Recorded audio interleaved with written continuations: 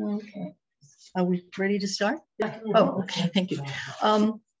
Welcome to the Zoom audience and those in attendance. I really appreciate, History House appreciates your attendance. I'm Patricia Harine. I'm the president at the History House. And I wanted to sort of start out with how this idea of a lecture series got started in the first place. I was reading Helen Louise Coburn's 1941 Skowhegan on the Kennebec history, and she noted that long before the eyes of any white man had rested upon Skowhegan Falls in the Kennebec, this place was familiar to the Abenaki Indians. Their canoes ran between shores that are part of our town, and their feet trod the trail across this island, Skowhegan Island. They speared for salmon at the falls and raised corn in the intervals. So she was very aware that there was a history much before History House became a History House. And you know, the people who came in after, I don't want to get political, but I won't go there. So this is part of our History House, part of our town's history, and it had not been addressed at all by our History House. In our Board of Trustees, we really need to do this. We need to tell the full story of who lived here for at least 13,000 years before it was industrialized and developed and became a very different place. So the Board of Trustees said now is the time to do it, and that's what we decided to do. Our goal for the lecture series was to offer our community members an opportunity to gain a wider understanding of the first residents and their descendants through the voices of current day Wabanaki people. And then our thank yous. Certainly this lecture series is made possible by a Davis Family Foundation. We thank Jeremy Laham for all of his technical skills and his printing of posters and all the other things they do that are behind the scene you don't see, but we, Susan and I, really appreciate. Thank you, Jeremy.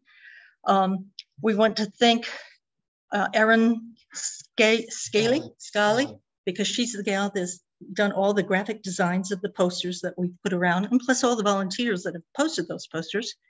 John Harlow may show up to film it, and you know, he's generally speaking been here for every one of these. So Jeremy is going to film through Zoom part of it, and if John comes in, he can take over. We do want to have all of these lectures posted on the Skowhegan History House webpage. So we also have to thank the Federated Church for allowing us to use this space with no fee attached. It's a tremendous gift to us and to the community. And we certainly want to thank all the presenters that have come before Chris Sockalexis, because they've all done a fabulous job. I've just completed a survey in terms of, and you may get a request to fill out the survey yourself. And it was just phenomenal how wonderful it was. People really were very pleased, thought the content was good, were 100% behind all of the presenters. And, you know, we couldn't have asked for a better review. So thank you. And now here's Susan, who's going to introduce Chris Sockalexis. Thanks, Patricia. Yeah. Okay, so this is our last scheduled meeting that we've had for this whole series, and there has been a hardcore group of you who have been coming rather consistently, which is just great. Some people are missing, but I suspect that they're at home Zooming this. I wanted to say before introducing Chris is that we are hoping to continue these conversations. We're now off of our grant, so we will figure out how to get more speakers if we need to. But we also just wanted to have a conversation amongst those of us who've been pretty consistently attending these things, just to see where we want to take all the information that I feel like we've all taken a course in Wabanaki history and culture. And it'll be, many places that we can take this information in order to support and be true allies to the tribes. So that we'll kind of, we've got your emails, and we'll sort of let you know when we're going to have meetings about that in the future. So Chris is here for tonight, which has been great. And he is not totally healed, but that's only because he's a smoker. and he has, I'm so grateful that he managed to pull this off despite having COVID. He is going to teach us more about the cultural history and archaeology within the traditional landscape of the Penobscot people. And he's going to include an overview of the archaeology, of the archaeological record, mixed with some traditional stories.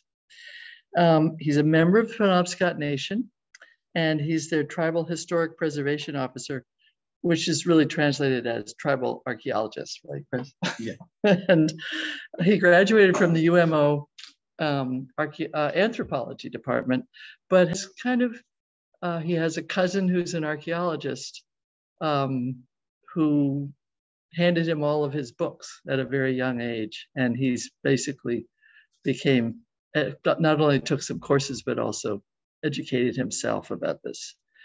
And he also has got a degree that came out of, was very involved with the Climate Change Institute at the university. In addition, he's a singer and travels throughout New England with his drum group called the RezDogs. And he loves being on the Maine rivers, and is the lead, or is one of the two lead contacts for the Penobscot Nation Cultural Tourism Program up on the river. And this program offers guided canoe trips all along the Penobscot River. So, and that keeps him very, very busy all summer and into fall. So welcome to Chris.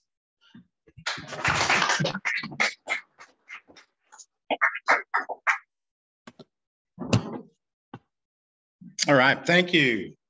Don't worry about the COVID thing. That was 2 weeks ago. So I'm good now. That's why we had to cancel 2 weeks ago. So again, my name's Chris. I'm from the Penobscot Nation. And I am the THPO. So it's THPO is short for Tribal Historic Preservation Officer. This is my 10th year doing that for the Penobscot Nation. Just a brief introduction on the program that I have. Any federally recognized tribe can have a THPO office. It's the funding comes through the Department of Interior, National Park Service every year. And right now, I think we have about 700 and something THPOs across the country. So it's really neat to work with all these different tribes. We come together during conferences and share ideas and projects and catch up with each other. So I've become fast friends with a number of them across the country. So what we're gonna do is do the old running joke I like, is we're gonna run through 13,000 years in about an hour or so. We'll start off, with some just cultural and history. I'll get into archaeology, and then finalize the evening with the PowerPoint, at least, the work I've been doing with the National Park Service in the Katahdin Woods and Waters National Monument. That's been keeping me busy since 2017 as well. And then I'll end the program with a couple of songs that we have written. Oh. All right, I cannot get the thing to disappear.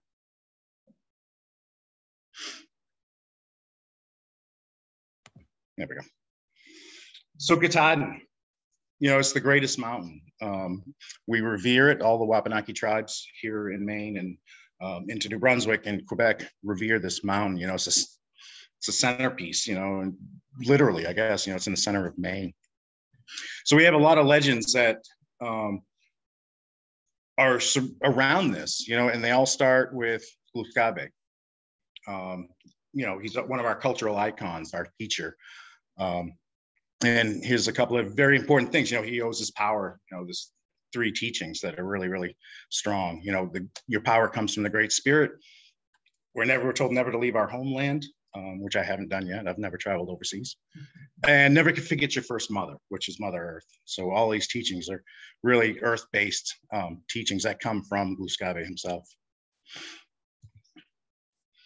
One of my favorites is the shortened version. Gluskabe slays the giant frog monster who was hoarding up all the water in the Penobscot watershed. So Gluskabe grabs the people are starving, dying of thirst, because there's just no water. So Gluskabe grabs a tree and breaks the frog's back, and the water spews out, which forms what we know now as the Penobscot River watershed.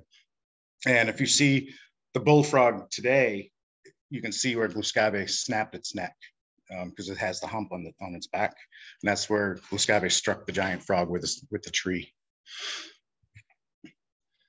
This one's my ultimate favorite. One of the old oral tradition, and it involves Gluskabe with the moose hunt. Hunting up in Moosehead Lake, what we know now as Moosehead Lake. He sees a giant moose and her calf come upon him, and he reaches down, grabs this rock, fashions it into a spearhead, slays the moose after he makes the bow and arrow shaft and everything, and he slays the moose, and instantly that moose turns into what we know today as Mount Kineo. And I love this image because it does look like a cow moose laying in the water itself. So this is Mount Kineo from a unique angle that you don't really see very often. And on the bottom is the rhyolite itself, Kineo rhyolite. It's a very tough stone. I flint knap, so I make stone tools, and I usually will go to Mount Kineo every year and load about 50, 60 pounds of rock in my backpack and have it for the year to make stone tools with. I love working with the stone, even though it's so tough and hard to work with. It's not as easy as like obsidian or cherts or jaspers, but it's definitely, you'll see this stone in just about any archaeological site here in Maine, as well as into New Hampshire, Vermont. So the trade units they're vast, but this is primarily the stone you're going to see in the archaeological sites. So when Gluskabe gets excited, he makes this, slays the moose, throws down his pack basket, kicks over his cooking kettle, and it turns up to be these two mountains, the Spencer Mountains, right there in the vicinity. And as you can see, Big Spencer is his pack basket, and the kettle itself that gets knocked over is Little Spencer Mountain. And these give us place names within our landscape, to where we know these locations through oral traditions, not just here, but the story continues down to the coast, down into Penobscot Bay, where he chases the calf after slaying the cow, chases the calf to the coast, and then slays the calf down there, which becomes these very, very important travel routes, canoe routes.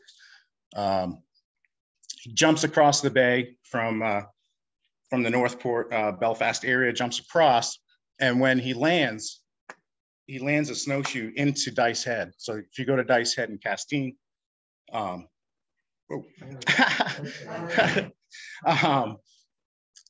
go to the headlight and you go down onto the bedrock and look at the bedrock. It's a dark bedrock, but you see these quartz veins that run through it, and they resemble the netting of a snowshoe landing into the rock itself. So he butchers the moose right there, saves the best part, the rump of the moose.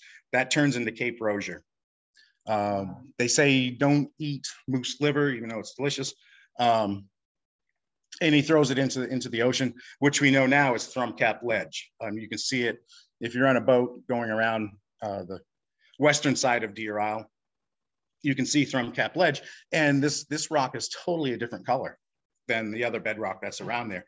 Usually it's like a granite, little basalt, some rhyolite, but this, not the color that you see in Thrum Cap Ledge. This is actually a reddish, like red stained rock, resembling a liver. And he throws the entrails to his dog across the bay.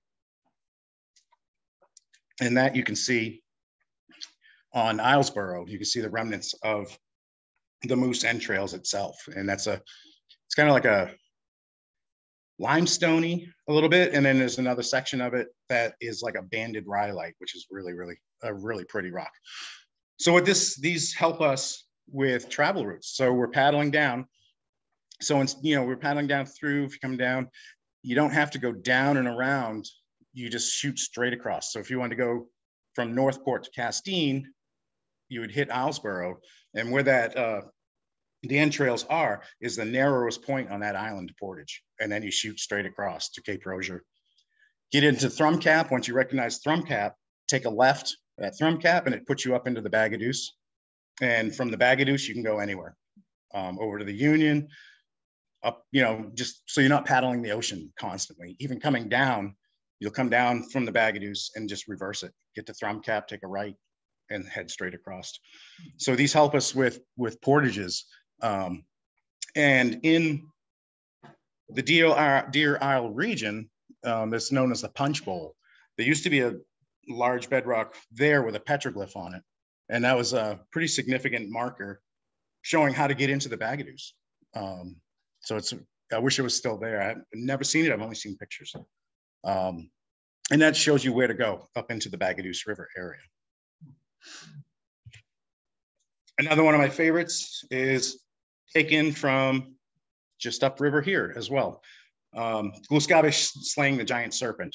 So this one for me, with my father's interpretive analysis, focuses more on the Kennebec River, where this giant serpent was hoarding resources, and Gluscabé slays the serpent. He tries numerous times to shoot him with his arrow, kept bouncing off the scales. So with the help of his friend, the woodpecker flies around, shows Gluscabé where to slay the monster. So he shoots him, and if you can see at the end of the tail, there's an arrow, and that's where the woodpecker told him to shoot the serpent itself. So once he does that, he breaks the serpent's back just with an arrow. Serpent dies, and out of the serpent itself comes all these living creatures, turtles, eels, all the water creatures come out of the serpent, all these resources. And this is just a quick picture of the pileated woodpecker. If you've seen one, they're huge. We have some very big ones upriver, like the size of crows. But again, this is just another image from the rock, I call it. I know locally it's called Indian Rock, I've heard. But it's just the petroglyph site just upriver in Emden area, Emden and Solon. And it's one of my favorite places to visit. It's been going there, researching with my father since right around 1985, doing interpretive analysis of these. In the early days in the 80s, we got laughed at on some of our interpretations, even though we laughed at some of the archaeologists with their interpretations, because they were totally wrong, to be honest. And it was really nice to go there one last time with Mark Hedden, who used to be the state archaeologist here, and then his life research was nothing but petroglyphs from around the world. And to go there, one of his last trips there with him was very special to me, because he would, I've been there before with him, and we take groups down and he'd talk about the petroglyphs. And that last one, he said, "All right, it's your turn." And they just stepped aside and said, "Do your thing." So it took almost 40 years for him to come around. And that's what's happening in archaeology as well. Archaeology is now looking into traditional knowledge of native tribes. Before they just dismissed oral traditions, there's no scientific evidence. But now archaeology is starting to come around. I think it's more and more with indigenous archaeology. A lot of indigenous archaeologists coming up. But I think it's just the new way of thinking. These some of them still hang on to the old ways, but some archaeologists here in Maine that I've known since I was a teenager as well, that I still work with, really are looking now into indigenous archaeology to help interpret archaeological sites, not just petroglyph sites, but sites in general. There's a couple more here. And again, these are interpreted by my father, who spent many, many weeks, I guess you'd say, weeks on end. He would just go down and just stay there. Our family became really good friends with the Hodgson family. in Emden. And so my father was working with their father. Now I work with the kids. So we're all about the same age. So we're second generation trying to help preserve this rock and protect it as best we can. These are very, very fragile and can be damaged easy. You know, when we tell people when we visit sites, not just here in the Kennebec, but in Machias and Grand Lake, you know, remove your shoes if you're going to go onto the ledge, so you're not grinding the dirt into it to destroy the image even further, because it's so shallow. And just the slightest hit with another rock, you could damage the whole image itself. But again, so see, these are some more of our creation stories. That's Gluskabe slaying the last of the mammoth. The great white swan is the coming of Europeans. And the tradition says, you know, Gluskabe says, you will know when the coming of the white man, because you'll see a giant white swan floating up the river. And instantly I think, well, if we're sitting there, you're seeing a full masted ship coming up the river. It's going to look like a giant white bird. And then we have the four companions, which is really a big part of our creation stories. With the four companions, you have Gluskabe, his grandmother, the young warrior hunter, and the maiden, the corn maiden herself. And each owes their existence to the elements, where Gluskabe is from the dust, the grandmother's from the foam of the water, the young man is from the dew of the stone, and the young maiden is the dew on the plants. And here we just have some different deities on the upper right. I think it's right to you. You see a birthing symbol. This is one of our major creation stories itself. I've edited it out. It has a lot of phallic features, vulvous features. And when I do this in school, I don't want to have the kids laughing all the time. So I kind of edited it out, but it's a larger image. So I just condensed it down to that universal birthing symbol is seen around the world. You see it in Australia, Africa, Scandinavia. So it's a universal symbol itself. And then down below are three just deities that my father interpreted as the one on the bottom left, if I'm correct. The one with his hand going up. It's kind of hard to see what's. Yeah, you got it. Yeah. So we have an oral story of this giant ogre who devours people and wears the bones on him. And one of his hands is extra large, and that's what he holds a weapon in his other hand. The center one, I firmly believe, along with Mark Head and his theories, it's a shaman. So there's various ways that we expressed ourselves, our shaman connecting to the higher powers, the Great Spirit. One of them is the arrow on the head. And another one is, especially you see these in Machias, where it's like a V. So it looks like the old TV antennas coming off the head. And that's their connection to the Great Spirit. So they're in a ceremony connecting to the Great Spirit. And the last one on the bottom is my father interpreted these. These are all kind of scattered on the rock, but they're primarily around our creation stories. And he interpreted that as a Mother Earth symbol. Just because we see it within the creation story, you see it next to the serpent, you see it next, so there's certain areas that you see this image over and over. And my favorite images from the Emden site, and being an avid paddler, are the canoes. There's numerous canoes on this rock. And my favorite one is the larger one, the solo, and that's Gluskabe heading north.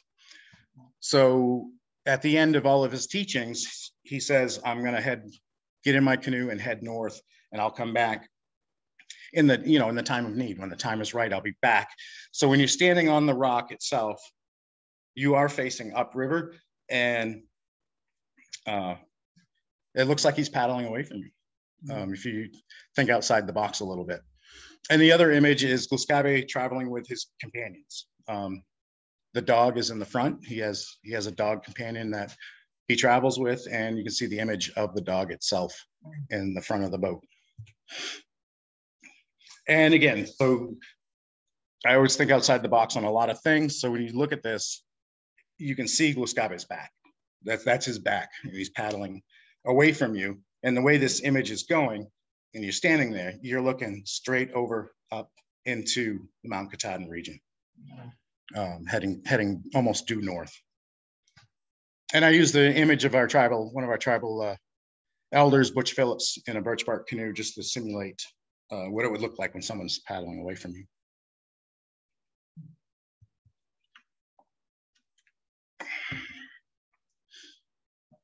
So I usually start it as well different ways. I never do this presentation the same way twice. I always like to start with, when I start with this, is picture where we are 20,000 years ago. We were underneath at least a mile of ice. And we have stories about that, living along those ice margins. And the hunting and gathering groups, our paleo ancestors were small. This image here is from the Maine State Museum. If you've been in there, it's in their roundabout section. It's an amazing picture, an awesome representation of what paleo lifestyle may have been like here in Maine. So as these glaciers start to retreat, the ocean follows with it. The land is depressed, and as the glaciers are retreating, the ocean is following right up on it. And you can see before the glacial retreat, if you go down to Cherryfield and to the Blueberry Barrens, that's the end moraine, and the ocean was right up to that. And the whole area in that region is nothing but glacial erratics, sizes of houses. So these glaciers are very powerful entities, you know, if they can move a rock the size of a house. And so as the glaciers retreat throughout the couple of thousand years there, the water follows with it. And again, we have what we know as the ancient ocean. And that is evident through the marine sediment clay, the Penobscot Formation. It's a beautiful, rich clay, gray clay, very fine. And you can find that all the way up into Millinocket, up into the East Branch, and into the West Branch now. I was on a canoe trip in 2014, portaging the Northeast Carry from Moosehead Lake to the West Branch. And I looked down and there's just clay running down the stream on the side of the trail. So I scooped some out and took it back to UMO and showed them, say, hey, you know, this is where I found this up north. And they were like, where? And I said, Northeast Carry, up in Moosehead Lake. And they're like, whoa, okay. That may change our map a little bit. They said they were going to go up and investigate a little more.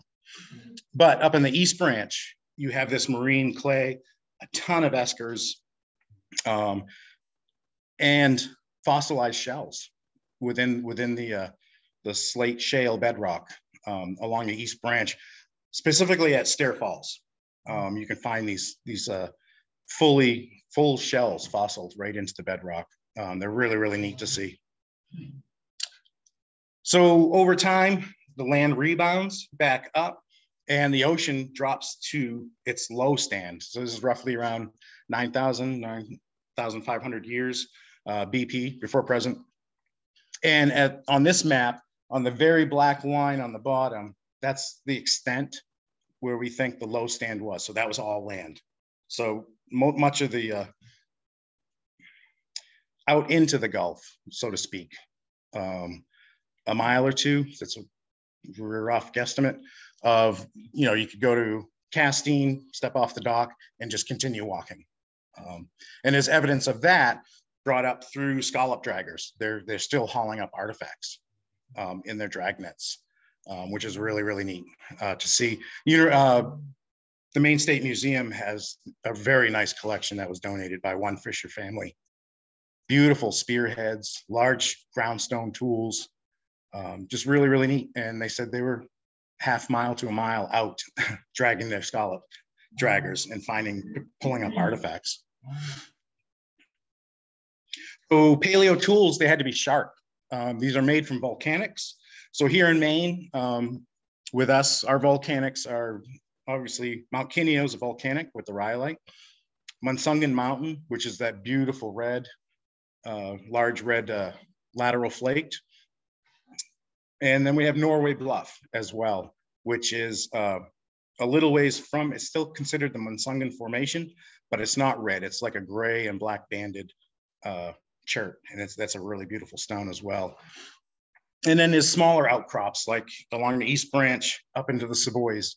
They call it the Wasatiquet Formation. And it's just nice black chert-like. And again, it's another beautiful stone to work with.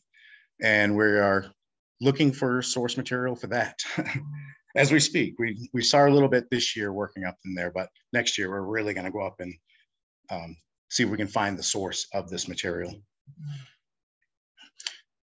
So spearheads are large. They had to be from volcanic, very, very sharp. Some are fluted, which means you're taking a center flute channel out of the middle. You make your spearhead, and then you take that final flute out of the middle there. And others are called lateral flaked. So instead of taking the flute, they're ticking away laterally and making these razor sharp serrated blade. And it's both techniques are really hard. I'm more better at the lateral flaking than trying to take a flute out. Last one I tried, I broke. So it's very frustrating when you get a beautiful spearhead and you be like, oh, okay, here we go. And then you snap it. I always like this image. These are the animals that our paleo ancestors were hunting here in North and Central America. If you can see the ghost of the man, the artist rendition, that's his average, what he thought the size of a human was at the time compared to what we were hunting. So here we do have evidence in North America of, mastodon, giant sloth, armadillos, short-nosed bear. I mean, all these are extinct now, saber cats. So it's really, really neat to see what was roaming during this time period through excavating these large animals. And for me, I didn't really, when I was younger, I was like, nah, there was no giant sloth. And I stuck with that. And then I realized, later, and then going to the Smithsonian, you walk through the Natural History Museum and there's a giant sloth skeleton right there. It stood about 13 feet tall. It was just huge. And I was like, yep, okay, they're here. They were here, but we have mammoth sites here in Maine as well. We have one in Western Maine and another mammoth site in Southern Maine, which is very, very interesting. So as we travel through time, kin groups are getting a little bit bigger, getting into where we know what Maine looks like now today. Before, after the ancient ocean, after the low stand, the ocean's coming back up through natural climate change. The environment's getting warmer, glaciers are melting. So you're getting this natural sea level rise, not as advanced as today, where we're contributing to it with everything that we do. So it's a natural sea level rise. And technology and thoughts really, really become not vastly different, but improved. So our ancestors are realizing, hey, we can live off the rivers, streams, and the ocean was a big one. So we're looking at, we don't know exact dates on canoes, when dugouts were used, when birch barks come in, skin boats, there's no definitive way to date those. I mean, you can radiocarbon date to a certain degree, but you're going to get the age of the tree, not the age of when it was made, basically. So we're utilizing the oceans, especially the oceans, and we have here in Maine, it's called the Maritime Archaic, along the Gulf of Maine into New Brunswick and Nova Scotia. Still hunting and gathering on for terrestrial animals and plants, but fishing again, new resources of sustenance. One big one that we do find along the coast in the last few remaining archaic shell mounds that we have left is swordfish. So you definitely need a large boat to go out into the Gulf of Maine, because during this time period, you know, the environment was a little warmer and we're getting out of that low stand. So you still got the reaches coming around. You got Cape Cod exposed, and then you got George's Bank being exposed. So that just that narrow chute coming through the middle of them into the Gulf of Maine. So the Gulf of Maine is warmer than it is today. We don't have all that cold current coming in like we do now.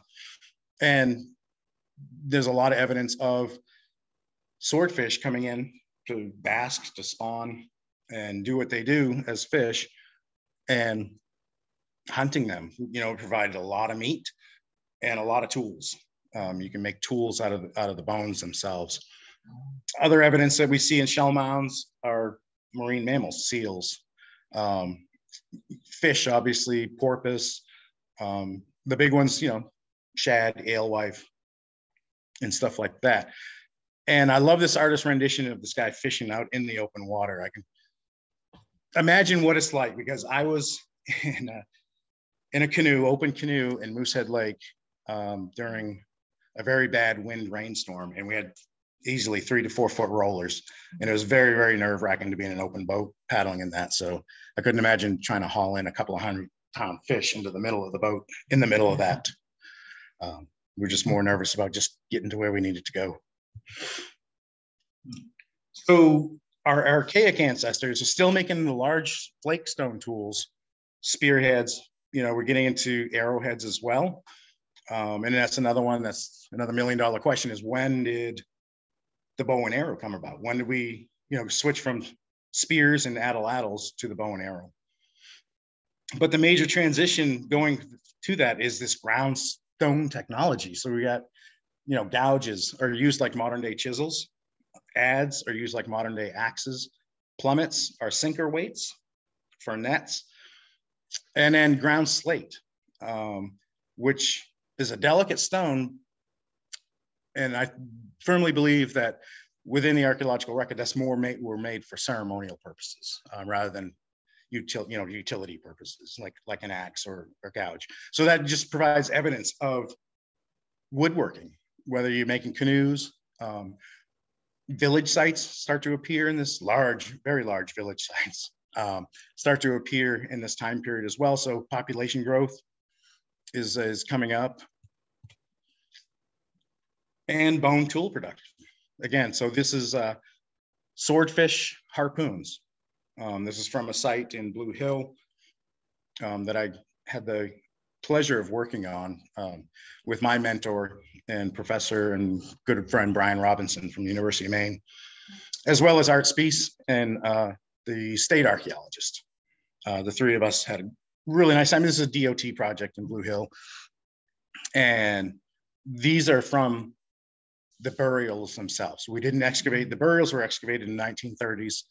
And these are what was taken out of some of the graves with the bodies themselves. And they're spectacular. You know, if you hold a tool made from a swordfish and you hold a tool made from moose or bear, you can tell the difference just in weight alone. The swordfish is so dense, so heavy, and very sharp still. I had the bottom harpoon, that point is very sharp. I'm curious, I just want to see how sharp things are when I work in the field, and I poked myself with it, and it went in. So it's still razor sharp after 3,000 years, roughly. So during this time period as well, we have what is known as the red paint tradition. The red paint people of Maine is another one. So it's an intensive use of red ochre, you know, this iron-rich mineral that when you crush it, it turns into a powder and it stains for a very long time. So these were used in our burials. So we have this burial tradition to where some archaeologists are still saying that modern day Wabanakis are not affiliated with the red paint people of Maine. He still says it to this day. He made his career out of it, even though we've proved him wrong so many times. So it's a burial tradition.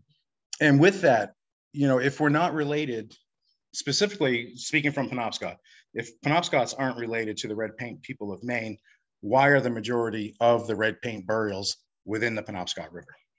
There are some scattered out other places, you know, up in Port au Choix, Cow Point, up in Canada, you know, there's some in Vermont. But the bulk of these burials are within the Penobscot River. And the place where we go to gather it is Old Lemon Island. And that's named Old Lemon Island, it translates to the place of we gather red ochre. And then you have other places like Katahdin Ironworks as well. You can get not only the red ochre, but there's other colors as well. I've seen, you know, yellow ochre. It's kind of orange. But these were used most specifically for burial purposes. So when the ancestors passed away, we'd coat the bodies with the ochre, bury them with tools, you know, in a birch bark shroud, with tools. So they would have those tools ready for them in the next life. They won't have to. I always kind of joke is like, yeah, my next life, I got to go back up to Kineo and collect more rocks, come back down, make my tools, you know. So you know, they'd already have them tools for use. And again, these burials to also help disprove some of these older archaeologists is how do we know over a 5,000 year span to keep going to the same place to bury our dead right up until just before contact.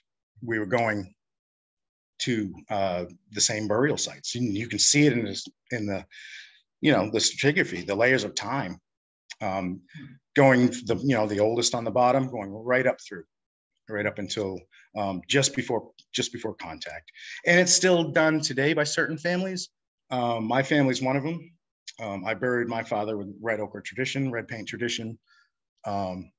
Another family, the Neptune family, buried their patriarch with the same style. He was in a birch bark shroud with the red ochre and the tools as well. And I have my stuff ready. I know it sounds kind of grim, but when I pass, I have my red ochre already, and I already have my tools picked out that I want to be buried with. But it's a really, really interesting tradition. And these tools that are coming out are immaculate. We repatriate a lot, as many as we can, through NAGPRA, which is the Native American Graves Protection Repatriation Act. It was established in 1990. And any federally funded institution has to look at their catalog and return items for funerary objects of cultural patrimony. Anything that's vital like that has to be returned to a tribe if they can provide information to say, yes, we are connected to these graves. So here in Maine, again, some of these archaeologists want to discourage that because the museums that have these items are big museums that don't want to give up a collection, mainly Harvard.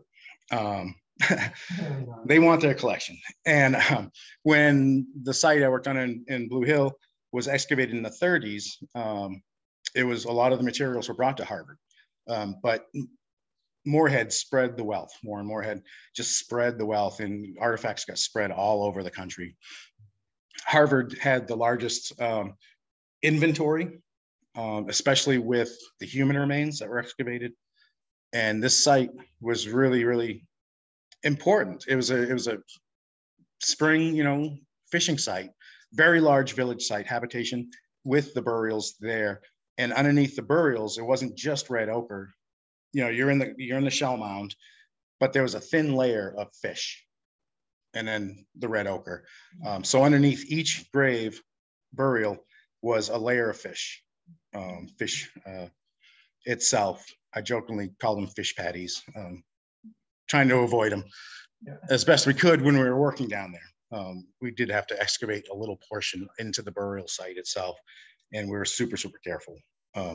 Even though most of the individuals were buried or excavated, there's still a couple that were there. They were left, and Byers, who led the excavations, wrote in his journals that the bones were too far decayed to exhume, so they left them there. And that's how I argue with projects like that one, the bridge project there, saying it's still an active burial. not everyone was exhumed from there. There's still children buried in there. And that's the significant part about that site in Blue Hill is the majority of the burials were children. So it's very, very powerful to me to work on there. I've been fascinated with red paint tradition for a very long time. And to actually work on a site was just very thrilling. To me, as careful as we were, it was really, really neat. And to get back to the repatriation, in 2016, we actually repatriated from the RSP body in Andover all the grave goods, all the funerary objects from the Blue Hill site, the Nevin site itself.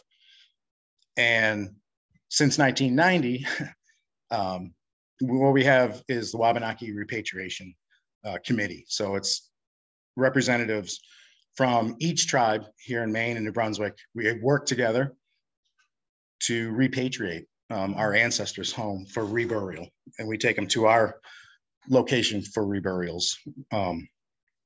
But they've been fighting with Harvard since the late 80s on returning these human remains, our ancestors. And I kept bringing it up when I became TIPO. I kept bringing it up because I know a couple of people at Harvard and who work in the Peabody Museum there. And I'm like, how's that Nevin? Keep bothering them. And you got to prove affiliation. So finally we did, after all these years. In 2019, no, 2020, we went down to Harvard and brought home not only the individuals from Nevin, but we came home with over 125 ancestors. That they had 125 individuals down there. So we brought them home, all of them home. It was a very healing moment. It was, it was full of emotion. But Harvard finally said, we're just going to return them to you, because they knew that RSP body already returned the grave goods a couple of years before. So I worked with a Micmac spiritual elder.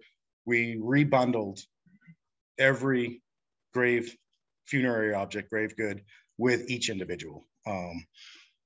That she said, how are you going to do that? And here I am with 3 computers, Excel spreadsheets everywhere with all the burials, everything. And I said, I can guarantee you, I'm going to put every artifact back with each individual through the catalog numbers as they were exhumed. And I'm so thankful that buyers kept great records back in the 1930s, because a lot of archaeologists didn't. They didn't keep a record. They just came in these shell mounds with clam rakes and just plowed right through them. But he was diligent in his excavations and his record keeping. He hand drew 2-scale maps of each individual burial, each individual grave, each individual, like we're talking the human remains, the tools. I mean, he hand drew everything. And it's amazing to just see those. Just each one of them. It's just really, really intense to see. And it's an important tradition that we can finally tell some of these archaeologists, yeah, we are the red paint people of Maine. Indian Island, our reservation island, is a red paint burial island. We just, Oak Hill was excavated, cemetery was excavated in the 1950s to put a road in. 2010, we're working on water sewer lines and came across 4 burials we didn't even know about. There's a burial in my neighbor's yard out behind my house when they were putting in his driveway, another red paint burial. So that's our argument, and then we have numerous burials across the river in Old Town as well, and this is us, this is who we are, and it's really, really neat to be able to say that. But as we transition into another time period here, known as the woodland period or ceramic period as well, village sites are huge. Population growth, you have the main villages, you're traveling on the waterways to get to your hunting and, your satellite hunting camps, fishing areas, and then coming back to the main village to live as well. Old Town was a huge, huge site, for Penobscot. Just amazing. It's like, Marsh Island, where University of Maine is, was pretty much our habitation island. And Indian Island was our burial island. Wow. So it's kind of ironic that when, the government comes in, well, that's your reservation. They put us on our cemetery, within our cemetery. I always kind of, again, I think outside the box a little bit and be like, yeah, it's fitting. They want us to go away. So they put us on a burial island. A little bit of weird, dark humor in there somewhere. This is pretty much the standard toolkit. Again, we're still making these large flake stone tools, still doing ground stone tools in this time period, but the specialties become a little bit finer, more refined, especially with bow and arrows, with arrowheads themselves, a whole wide range of different styles. Most common here in this area is the side and corner notched. Once you get on the other side of the Kennebec River, you see them, but they change a little bit as you get into Western Maine, Southern Maine, into New England. Really vast changes in the artifact styles. You see these Labana triangles, primarily in Southern Maine into New England. Really, really neat barbed points called Jack's Reef out of Massachusetts. It's just amazing. But up in the north and east of the Kennebec River, so to speak, is the side and corner notched. You see them all over the place. And all of these, except for the triangles, we excavated in 2006. We worked at a site in Gouldsboro and for a field school. And all the scrapers and the bottom corner and side notch come out of units that I worked on personally. So it's really, really neat to have that stuff. And scrapers, again, scrapers go back to the paleo ancestor time.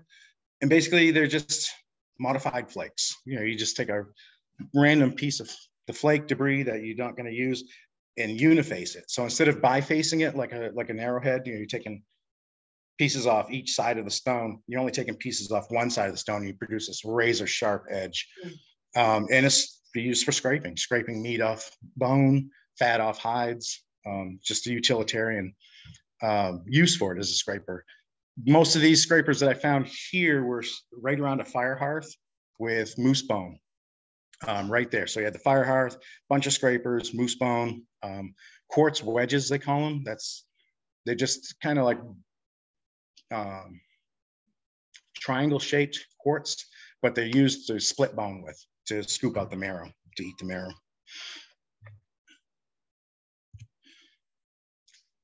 One big advancement going from the archaic, even though they did have bone tools in the archaic, not as prominent as in the woodland period. Again, these are all from Jones Cove as well, in Gouldsboro. And I spent my whole spring break sitting in the Abbey Museum, just looking at simple bone points every day, 8 hours a day, just like looking at simple bone points. I was fascinated by them. They come in all shapes and sizes. Some are barbed. And there's no real explanation for them. They're on average a couple inches long. Some are larger, which we know those are for fishing spears, to put them into the Leicester spears themselves. But these smaller ones, were they for shucking clams? We don't know. I mean, maybe they're fishing lures. Those are a couple of theories. One of my theory I threw out there that my professor get a good chuckle at is I thought they were gaming pieces. You're sitting in your wigwam all winter, not much to do. You got to, do something. So I figured they were like gaming pieces, gambling pieces of some sort. Some are elaborately marked. Maybe those are worth more than just the plain ones. I had this whole running theory with him that we'd love to sit down after the day and just talk shop. But bone points, again, they're just in all shapes and sizes. Harpoons we're still making. These harpoons on the bottom are not swordfish. We believe they were bear or moose. And then awls and an actual fish hook as well, made from bone. Awls are for perforating. So you're poking holes in birch bark if you're making canoes or wigwams or clothing. And then The tiny ones on the bottom, the very tiny one says bone points and harpoon, those are miniatures. So it wasn't really for any use. That harpoon in the center in the bottom there is about 1 inch long. Like, I don't know what you're gonna hunt and kill with an 1 inch long harpoon. So they were like just random, probably, again, someone sitting in the wigwam, you know, kind of bored and just fiddling around with old bone. And you have to, when you utilize bone to do this, it has to be fresh. Especially with, you know, it's easier to carve for one, but these larger points, these bone points were used for, like I said, for fishing spears, Leicester spears, for, you know, ground fishing and whatnots like that. And they had to have been made of bone. These long, very long spears, spear tips, so to speak.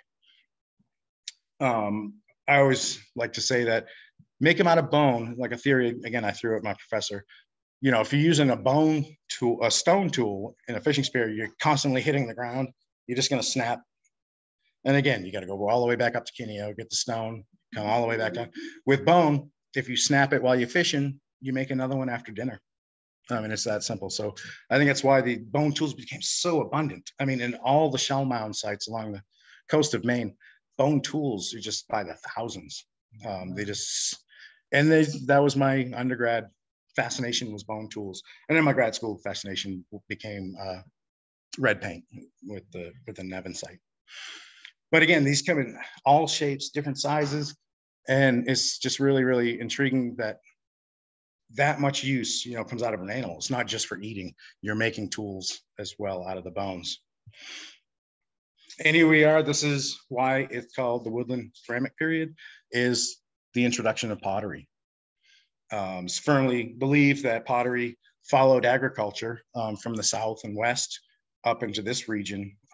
Some of the earliest archaeology with ceramics and agriculture comes from like Central America, Mexico area, southern US, especially within the Mississippi River. Huge city sites, tens of thousands of people living in one area, all doing agriculture and pottery and stone tools and bone tools as well. But here in Maine, this is the standard. You'll never really find a complete clay pot.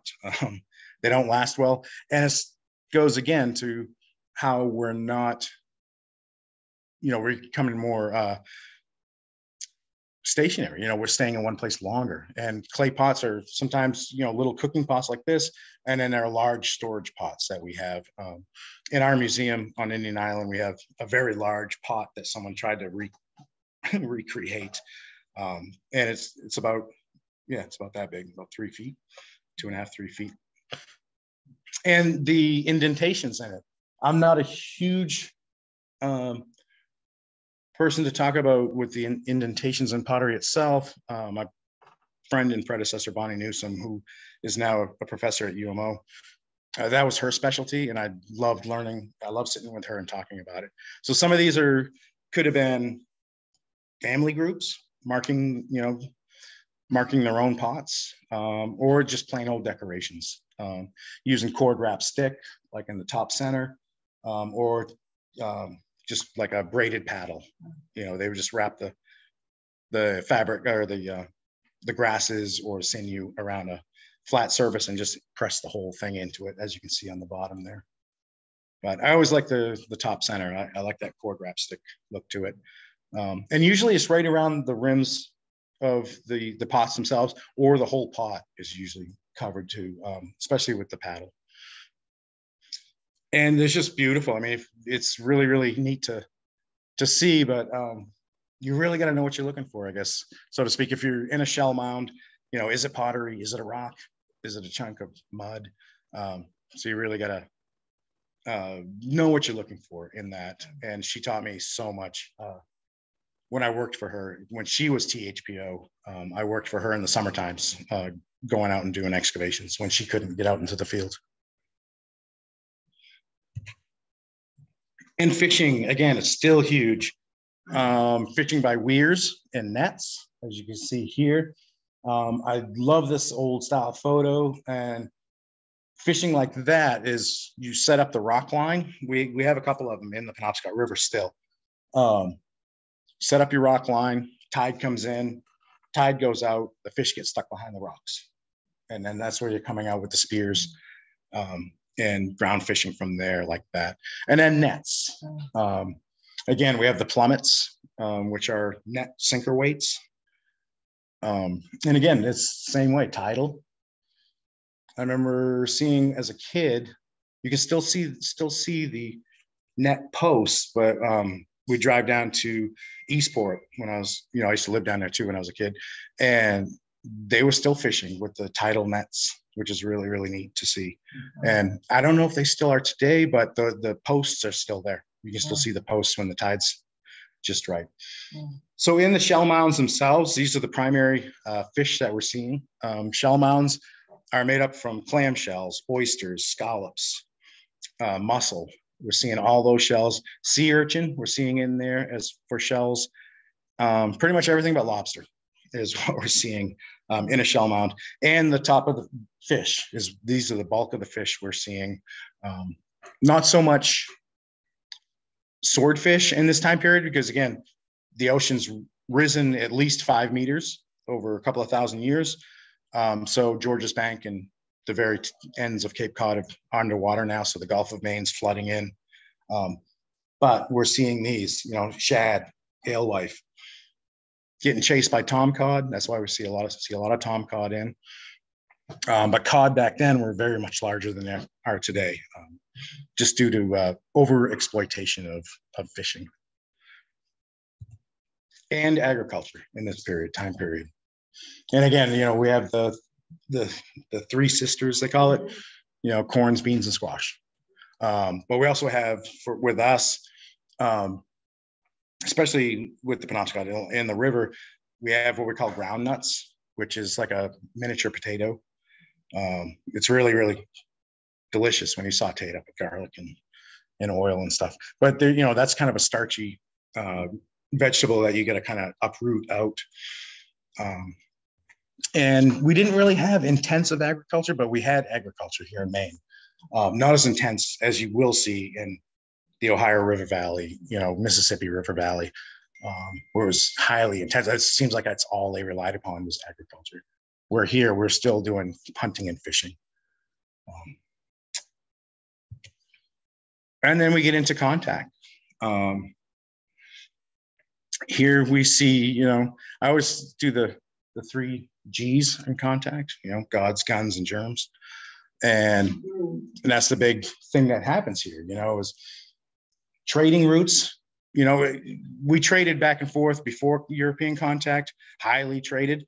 We have a lot of exotic stones. I call them exotic stones from New York, Vermont, Canada. And then they have our stones there as well, back and forth on all these sites. So trade was really huge for us. And these little trade areas became more and more. I firmly believe that we traded more with the French than we did with the English. We worked on a site. I helped my professor do one of his last field schools in Machias Bay area, and we're working on a late woodland period site, and we're digging in the shell mound. You're just seeing regular stuff, and all of a sudden a brass crucifix appears with brass beads. We've got brass tacks, French lead glazed pottery, a chamber pot that it's funny, the students didn't want to touch. And I'm like, it's been in the ground for a couple of 100 years. I think all the stuff is gone from it, because I was trying to put it back together, and they're like, oh, you're touching it. I was like, I'm already dirty. We've been in the mud for a month now. But we think we found a French Passamaquoddy trading post in that area. And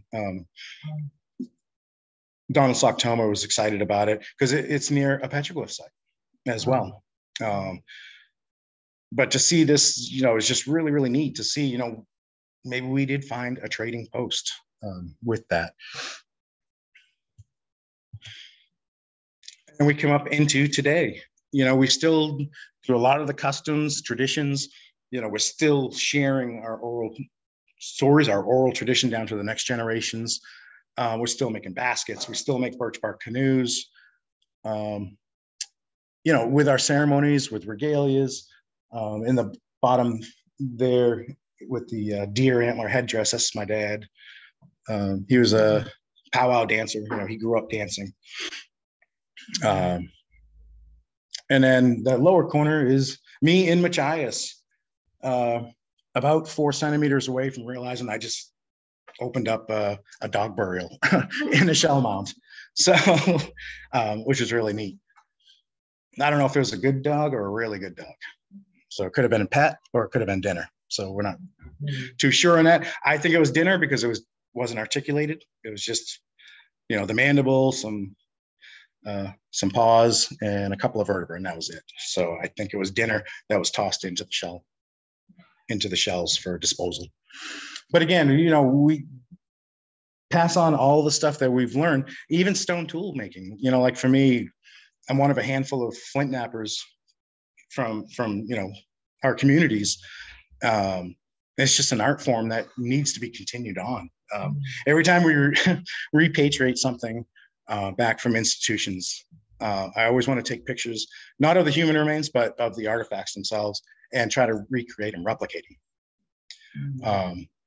Especially with the daggers in the Nevin site. I forgot to mention that. I took them out of here. I don't know why. The burials, the children's burials, usually with red paint burials, is stone tools. So you have these nice ground slate daggers.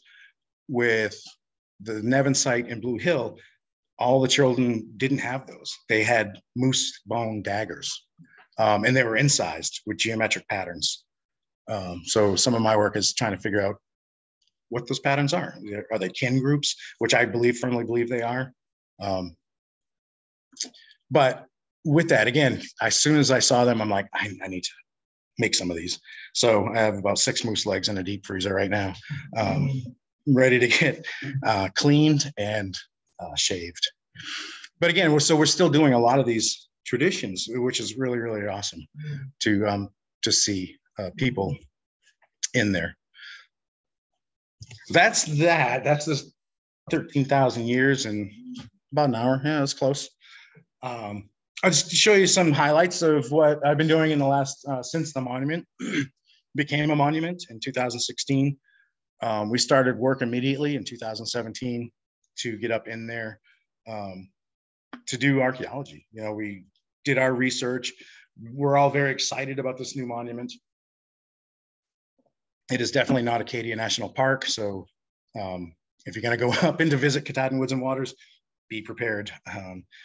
Bug nets, DEET, and a lot of hiking. There's hiking, biking, horse trails, and a loop road. You know, you can drive up in there as well.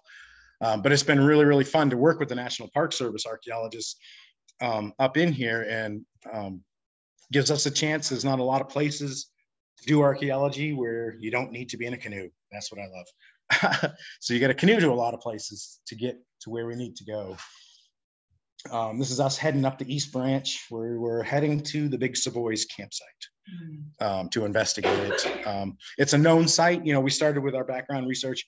Where are the existing sites that we know about? And then now we're going out to different, well, this may be, so, you know, we're looking at the landscape and determining, is this suitable for a site? And which we have. We've actually come across a new site. I was up there in 2021. So it was, yeah, last year, working with the Wabanaki Youth and Science Camp, and came across a cache of Munsungan, bright, beautiful red Munsungan flakes. And I took a GPS, sent it to the Park Service. We need to go check this out. And this year we went up and actually did some excavations. And we believe we have a new site that's going to be listed in the record. And this is all of us, various times, just working. Most of the 2 top ones are from the Big Savoy's campsite. So where we're about, go to the end of those trees, it drops straight down, straight to the river. So you got to hike the trail that goes up to the top, which is really, really cool. But it's a known site, not just pre-contact, but historic site as well. someone had a little homestead on top of this hill, and there's remnants of that homestead up in there. And we hiked through the woods with our good friends, locals, Eric and Elaine, who are in the bottom center, orange jacket, green jacket. These two will get you lost within 10 seconds because they'll be like, all right, here we go. We're walking along a trail, and all of a sudden Eric takes a right, and we're bushwhacking through, you know, all this stuff. And he comes across a campsite. He knows where all these sites are, like an old historic campsite. Just remnants, you know, you see a wood stove, or you see, you know, logging tools, you know, old chunks of metal and cans. We found a bottle of gin that we dared each other to take a drink of. It was corked still. We don't know how long it's been there, and we did open it, and I instantly closed it. It stunk so bad, but we're joking around. You drink it? No, you drink it. But this is all of us. This is James Nyman next to me in the green coat. He is the lead archaeologist for the National Park Service Region 1 here in the Northeast. Great guy, really, really fun to work with. And that's us at Orin Falls up in the Wasataquit Stream. It's a beautiful hike if you get up in there. Roughly it's around 10 to 12 miles round trip from your car in and out, which isn't bad. You really don't realize how long it is. It's just you're walking along Wasataquit Stream, and it's just so beautiful. And there's beautiful hiking trails in the northern parcel, the Savoy's parcel, the following. So this is the bulk of it. The main road comes in, cuts through, and then you hit the loop road on the bottom square there. A lot of it's backcountry. There's no roads, just trails, hiking trails. And then you have the river corridor. That's amazing. And then the Savoy's camp site itself is really, really neat. An outside investor cut and made brand new trails for that. And they did such an awesome job. All the other stuff is rustic trails, rustic camping. If you're lucky, you get a lean-to because the International Appalachian Trail runs through the monument as well. So it picks up at Katahdin where the Appalachian Trail drops off, cuts through the monument, goes into Canada, and then reconnects over in Spain, I believe. And it ends with that last, they made a movie of it. Mike Douglas was in it. But it's the International Appalachian Trail. And it's really, really wild. We're in these remote areas thinking, oh, we're the only ones around. And all of a sudden someone pops out of the woods with a backpack and you're like, oh, hey, look out. So it is really, really remote, but I highly go visit it. It is just beautiful. So these are some of the sites that we have worked on.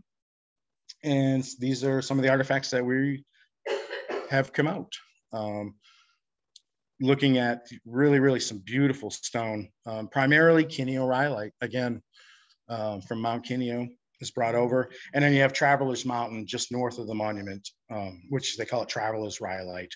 And unlike Kineo, which is nice green, the Travelers Rhyolite is more gray with black phenocryst crystals structures in them. Then again, these are some of the sites here. The Wasataquit Formation, again, that's that beautiful black chert. That's a Kineo biface, and then the Travelers, you can see the difference. Even though the Kineo is a little sun washed out, but you can definitely tell the difference in the materials of them. And I was paddling on the East Branch and pulled over my kayak for a quick break, looked down, and I found a ground slate hand knife there as well. Perfectly shaved down. So it's almost like an ulu knife that the Inuit used to process seals and whales and whatnot. But it's slate, ground slate, which is really, really amazing. So again, this is two of my favorite places on the East Branch. Lungsu camps, looking downstream, and then Big Savoy's campsite looking upriver.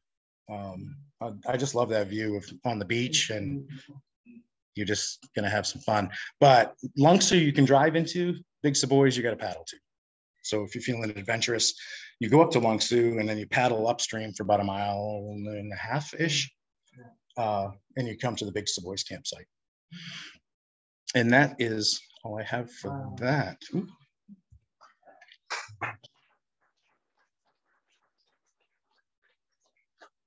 Thank you. So I'm not sure how you want to do this part. This is going to take a quick second.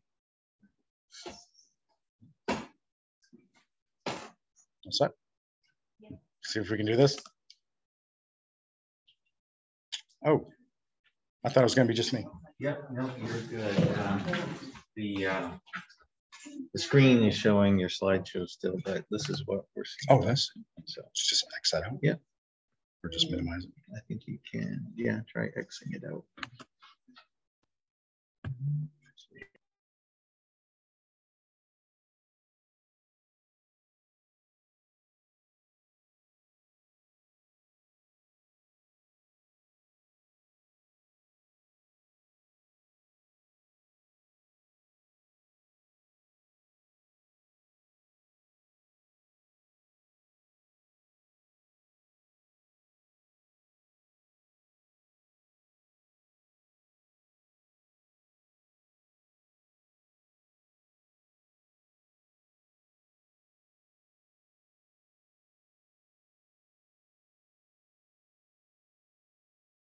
Last question.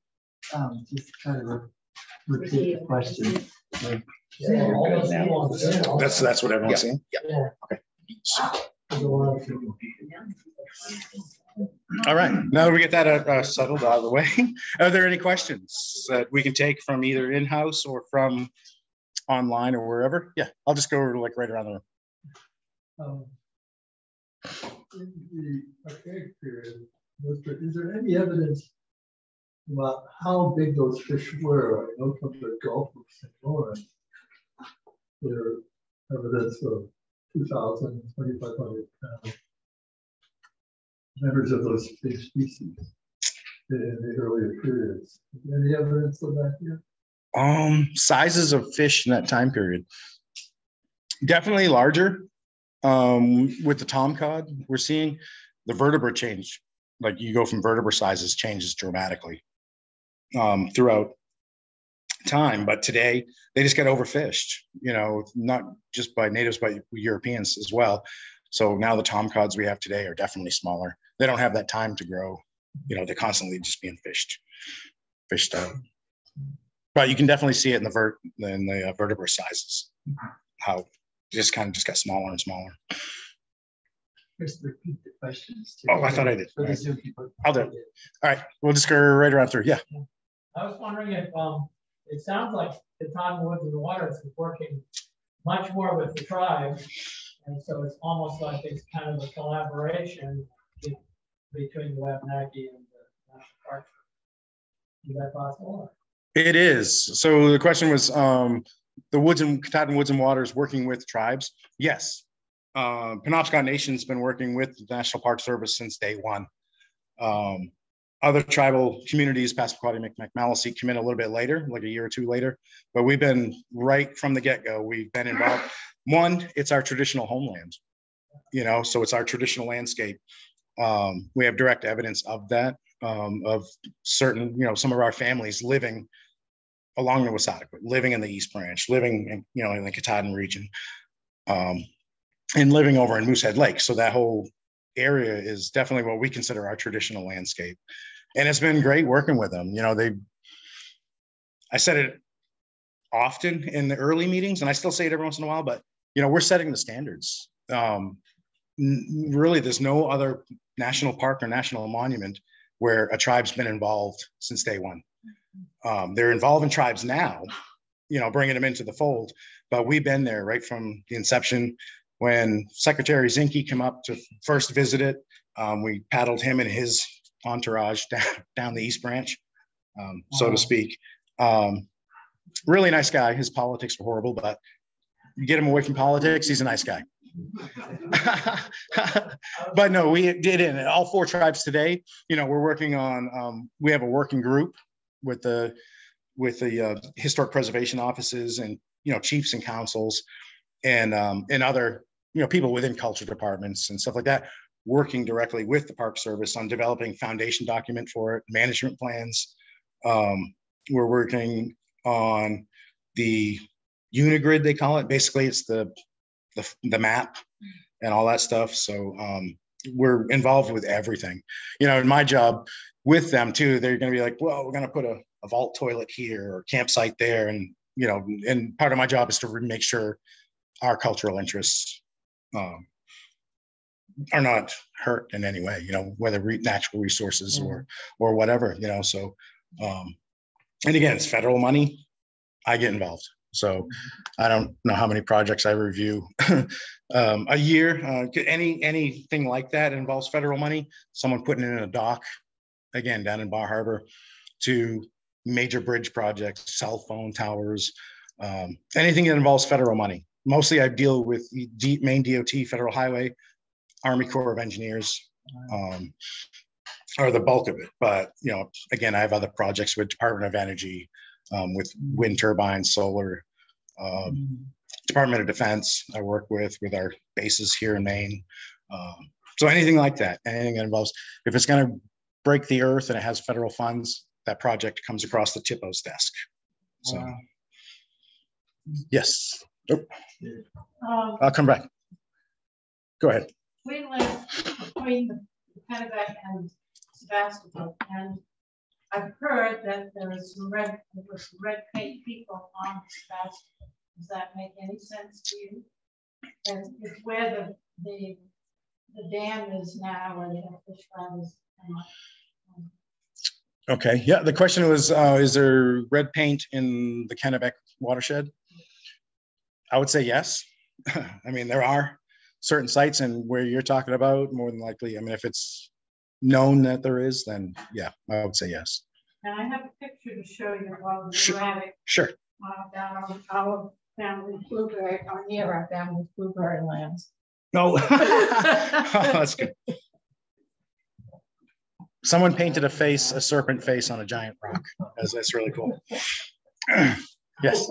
I question corn agriculture. How far north in Maine do you think they were able to grow corn? I have a reason for asking that. Growing corn in Maine, how far north? That I don't know. Okay. I'm sure the soil changes in some capacity.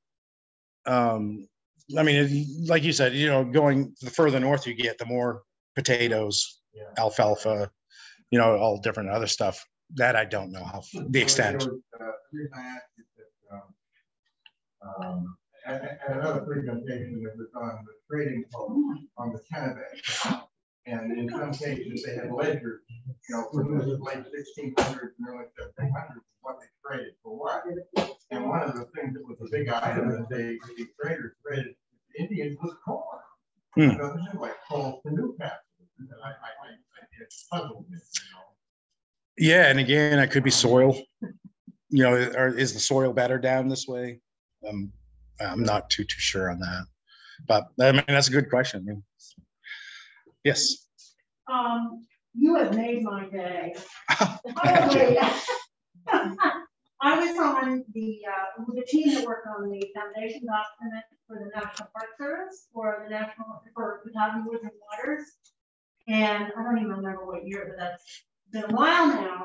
And at the time, there wasn't a lot of information that we were able to get our hands on. And I just kind of wondered how valuable that national monument was to the natives from a resource standpoint. And to hear you say what you've said about it tonight, I just feel really, really happy. I do want to ask you though, is it relative to other sites, say around the state of Maine? I mean, how would you rank what you're finding there? I mean, is it at the top, near the top of the list, at the top of the list? I'm just kind of curious. And maybe you don't want to for lots of cool reasons, maybe, but it's a very high quality site, I take it, for some are. Yeah, the question was the archaeological sites, are they better, right? Are they better or ranking archaeological sites I've worked on? No, the Katahdin Woods and Waters. Yeah, within the monument, within the Katahdin. I don't really rank sites all that well. I mean, some sites really stand out. Yeah. the sites we're working on up there have already been looked at in the past. And when we do find new sites, it is exciting. Finding new sites that, you know, that had never just been overlooked. And some of the materials that come out of there, you know, is very exciting. You know, I mean, we're getting like two of my favorite stones are being found, you know, the Mansungan chert and the Kineo rhyolite. But they're far few in between right now. I'm sure there's a lot of sites, you know, excuse me, along the, you know, along the East Branch corridor. Not so much when you get up into the hills and mountains. But again, we haven't looked there yet. We're still like trying to get through the river corridor first, and then we'll satellite out. Well, hopefully the zoning works to protect what you're most interested in. It does. Zoning does. Yeah. Well, it's, yeah, there's yeah, you really, Park Service really can't do anything up in there without working with the tribes to begin with. Right. But they want to keep it as rustic as possible, which is great. I mean, they're putting in the visitor contact station now up on Lookout Mountain, which is a huge project.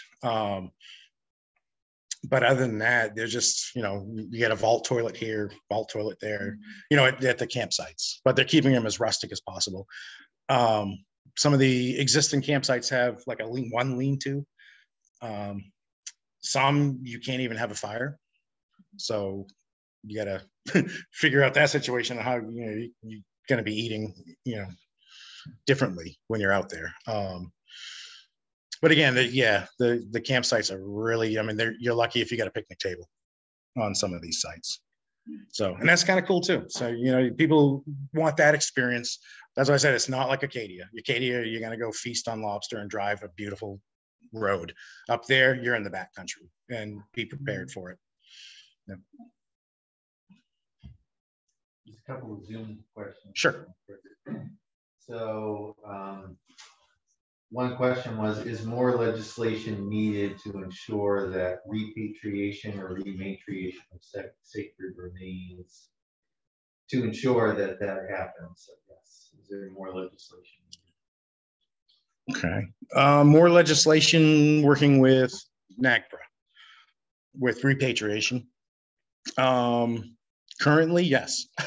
We're in the middle of reviewing new regulations that they're instilling into the existing document, because it's a law now. It's already, you know, a federal law.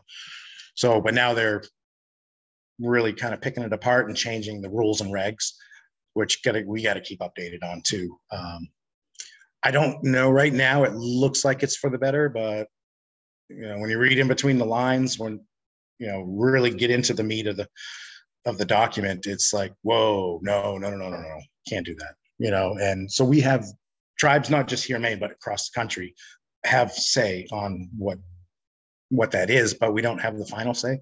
We can only, you know, coerce, say, you know, maybe if you just tweak it this way, you know, and if we get lucky, they will. But right now we are reviewing new rules and regulations that are being rewritten into the document itself. And then another person asks, how do contemporary Penobscot people relate to this information about their heritage? What was that? So, how do contemporary Penobscot people relate to this information about their heritage? Okay. Contemporary Penobscots with learning archaeology, and our community is very interested, I believe. And you know, we're deeply rooted in our traditions. And for me, when we have stuff brought back, when we repatriate stuff, it's coming home for a reason. You know, it's something that we may have forgotten, you know, over time. You know, I don't know how many people will remember, I'm just going to go make a gouge, you know what I mean? So you look at the items that are in museums. That's a good question. I mean, I think we're all generally interested in archaeology. You know, we want to see what our ancestors made. For me, as an undergrad, I was into the faunal materials. I wanted to know what our ancestors ate. you know, so that was really, really important to me as well. And it's pretty much the same diet we eat now. I mean, it's moose season, so we ate moose back then, and everyone's eating moose right now. So good, that's a good question. Some strange person named Jill Sockalexis says, "How about a song, Chris?" Shortly, a song shortly. To that anonymous person who asked for a song. Well, Chris, can I ask one question? Sure. How was it that you actually managed to convince Harvard that you were a legitimate receiver? Yeah. Okay, changing Harvard's mind with repatriation. New leadership at Harvard played a big part of it. New directors, you know, new program managers. And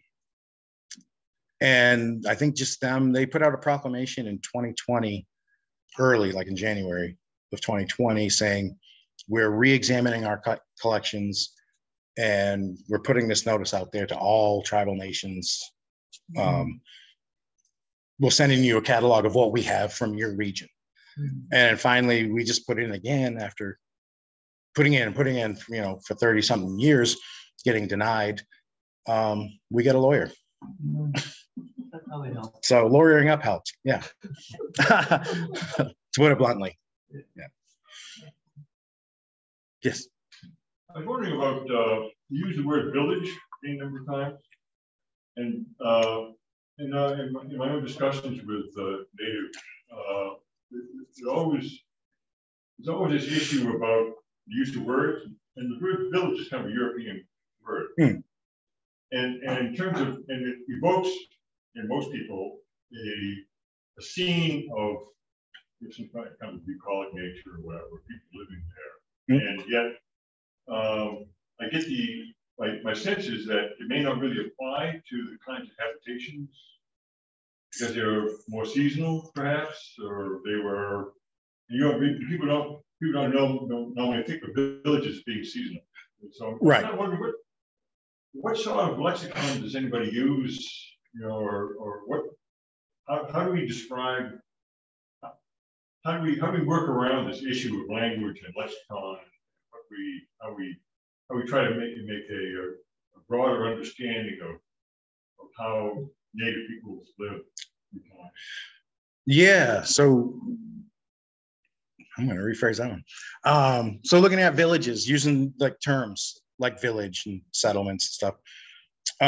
Yes, they were seasonal, definitely. You know, like the site I work in Blue Hill wasn't, I mean, it may have been a permanent settlement, but it was definitely a large site, aggregation site in the spring when the fish were running. Because the falls at the time were not like they are today. You know, you picture the sea level being 5 meters lower than it is today. That major falls going from, you know, the Goddard Salt Pond was probably a freshwater stream that went up into a freshwater pond. Yep. So it definitely was seasonal, and like main village sites are definitely, you know, aggregation sites. So like in Old Town, with our main village being there, where the Milford Dam is a waterfall, and we fish there, you know, so again, that's probably another aggregation fishing site, with family camps, you know, where families went for a large part of the year. You know, like with my family, Sockalexis family, our traditional hunting and fishing grounds was the Moosehead Lake region. And then we'd either come down here to Norridgewock or go down to past Penobscot River. Yeah. So it again, there's a lot of, and that's being looked at again. You know, I see it in some, you know, periodical reviews of the use of languages. You know, it's a big deal. It really is. You know, and it's kind of, I don't know, makes me want to think outside the box on that too. Now you mention it, you know, but I mean, definitely village sites themselves were primarily, you know, aggregation sites where the families would go back off to their traditional territories. The consideration of what I'm saying this, I don't really know. The consideration of how they describe a fine home is entirely different from, you know, a stick built. Right. Right. Yeah, no, I mean, that's, it brings up a funny story with when Henry David Thoreau was here going through Maine with his Penobscot guide, Joe Polis, after the journey up into Moosehead and down back, they returned to Indian Island, and Thoreau looks at him and says, "What does it feel like to be home?" And Polis says, "I've always been home, even when we were, up north. I was always home. I never left home, even though his house was on Indian Island." So, yeah. And again, it's, to look at the language dynamics on that. I don't know. I definitely would have to look more into it and talk to other Indigenous scholars. What do you think about that? I've never really thought about it so much. Language creates impressions. It does. Yeah, language does create impressions. Yeah. I keep thinking of who's the Russian woman who's the speech person of Lera. So, but she has some really incredible discussions about language and how the implications of various tribal languages around the world, indigenous languages, and how people, other languages, language focus on different things in the language, and how that can, what the implications are of the use of your words. And right. Yeah. No, it's interesting. I've never, all the years, I've never had a question like that. It's really cool. Yes. There's a museum on the Hinckley campus called the L.C. Bates Museum. And I wonder if there are items there that should be repatriated. It's a very eclectic collection. Has anyone been there? Yeah. The Hinckley Museum? Yeah. I'm not sure where that is. That's just down the river. Oh. It's downriver. I don't know. As far as repatriation, I mean, the Kennebec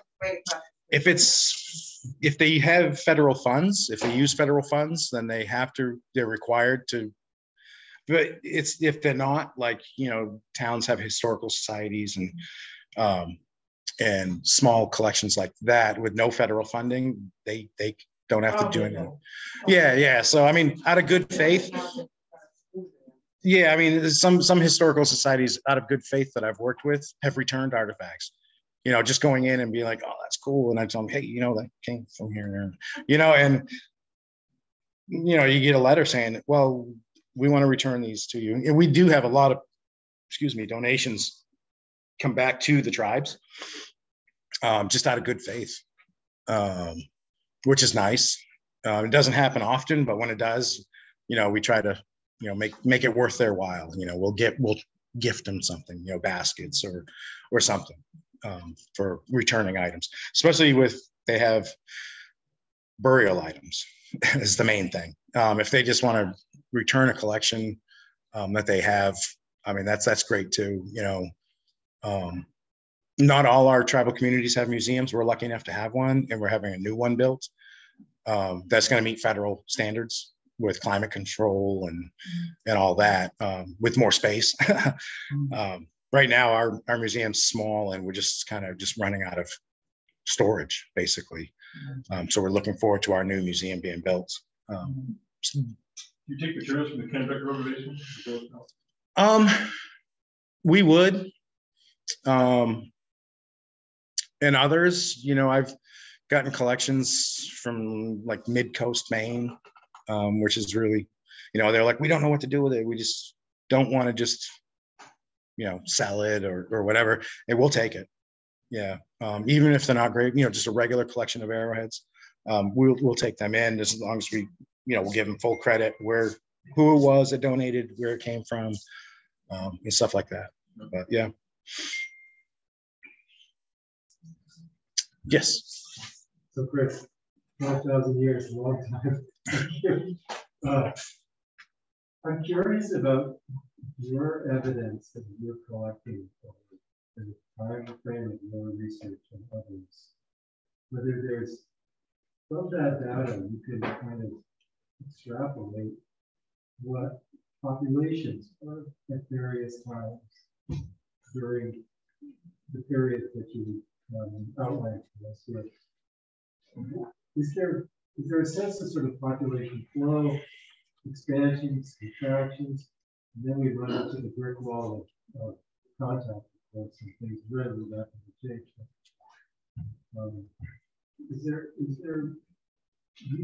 any evidence that you're creating that can estimate population? Okay, so looking at population sizes via the content that comes out of a site, it's very hard.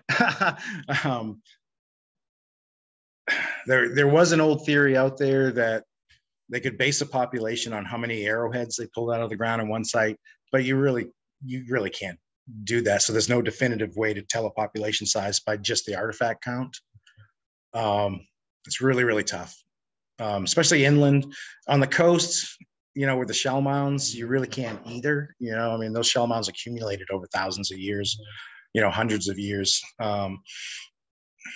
Yeah, it's just, it's tough. I mean, you can go on some sites, you know, if it's a large site, how big the population could have been, but there's no definitive answer for that. No. Yes. From the shell mounds, where they're trying to warring against each other, from the nature of the arrowheads or spears. Determining if tribes were at war through the archaeological evidence. Opposing groups, perhaps. Again, that's probably hard to determine. I mean, it could have been, you know, when you're finding different styles of stone tools in a shell mound that's not normally there, it could have been traded more than likely, or it could have been evident, you know, it could have been a skirmish somewhere else and they brought the tools back. There's no real definitive answer on that, on determining if that was an actual, like a battle site or something like that. Most shell mounds are habitation sites. So, and again, the trade was pretty extensive, up and down. So this was friendly trade. Yes. Oh yeah. I would definitely say yes. Yeah. Does the, you know, I'm thinking about the Norjwalk site, the settlement site in that area, and the fact that they were also growing a lot of corn. And it makes me wonder about the fact that it may have been a more permanent site. I mean, it's not as though people weren't going into the coast and trading, but someone had to be kind of paying attention to the corn. Right. And so have you guys looked at that area from that point of view, or has that been evaluated archaeologically? Yeah, the Norwich site with the intensive agriculture. Yeah. Or just it has been in terms of. I'm not too familiar with the agriculture part of it. I mean, I know the archaeology part of it, right. But as far as the evidence of corn, a site like that, I mean, our soils are so acidic. Yeah. So any evidence of anything carbon-based gets dissolved, right. You know, over time. Right. So really wouldn't have that direct evidence of settlement. Though. Has been evaluated? It has, yeah. The state has been worked on that. Yeah. On that site itself. And across the river. Mm-hmm. Yeah. Yep. And I believe the university as well. Yeah. Has worked on that. Yep. Yes. Now, we didn't have the boundaries, international boundaries in prehistoric times as we have now. Do you collaborate with any of the archaeologists in Canada? Collaborating with archaeologists in Canada. I reached out to a couple, mostly in New Brunswick. Not so much over into Quebec, mainly because I don't speak French. And it's hard to find someone in Montreal that speaks English. But we do collaborate with other archaeologists via other tribes. So, you know, if I need to talk to someone in New Brunswick, you know, if I can't reach out to them personally, I'll ask one of my Micmac friends, hey, can you reach out, you know, and give me my contact. But collaborations like that do happen. For me personally, though, I primarily work with the University of Maine system. So I work with UMO, USM, you know, I work with Harvard as well. you know, luckily I still have a great relationship with them. But there are collaborations where, you know, the historic preservation offices do collaborate with other archaeologists. Yeah. And I'd like to get up into Canada a little more. I mean, they have some really interesting sites, and I'd like to see what source materials from Maine are up in there, and talking about that trade route. Yeah. Yes. I have a quick question. Sure. So the rock along the Kennebec that has the petrichor on it, is anybody actively trying to preserve that you're aware of? You are. and so, in what way are you doing that? So working with the petroglyph site in the Kennebec, yeah, the family's really adamant about preserving it as best they can.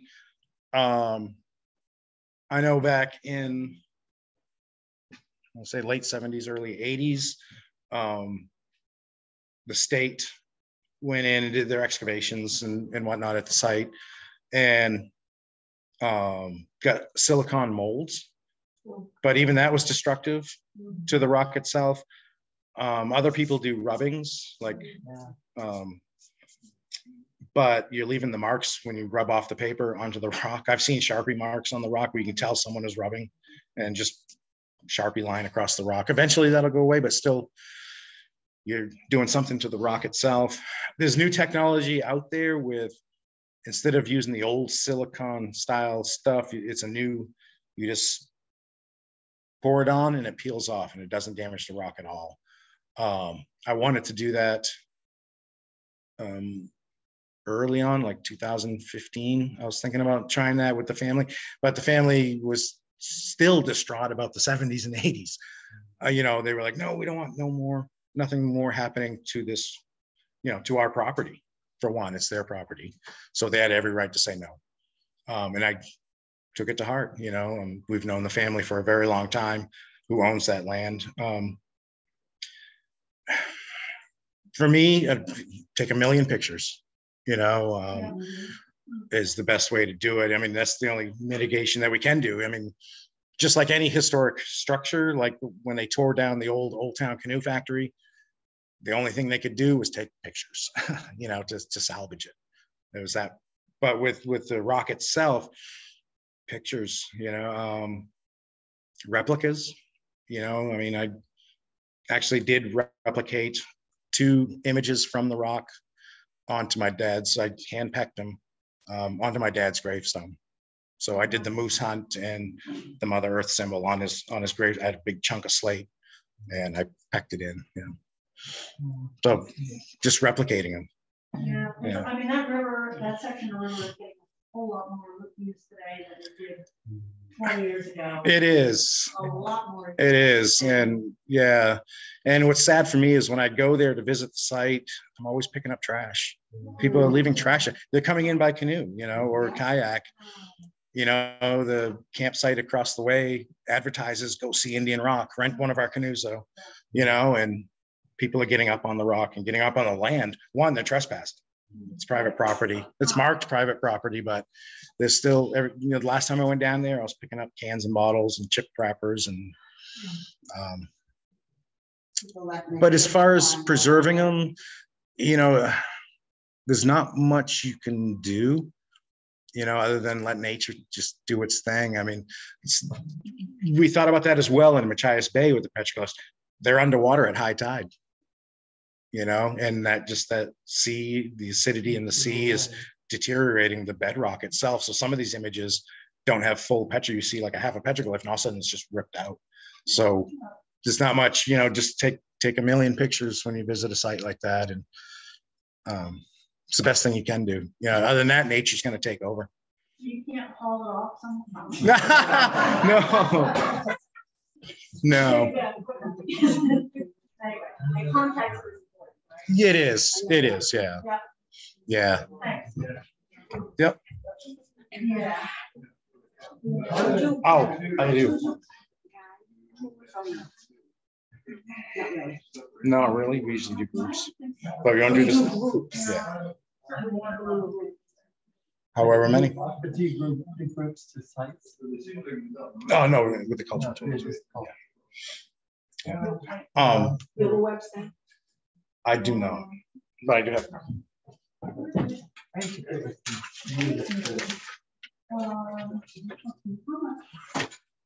I'll do a couple of songs.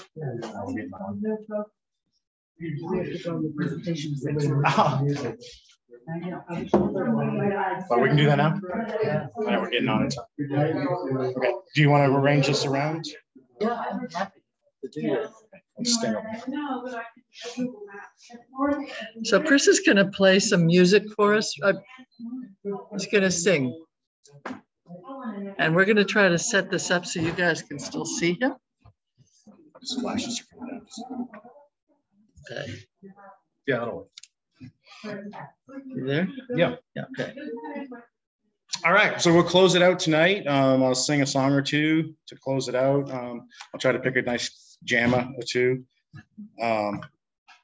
So me and my brothers have a drum group. We are known as the RezDogs. We don't powwow as much as we used to, but we still like to get together and have fun. So this is a couple of the styles of songs that we sing.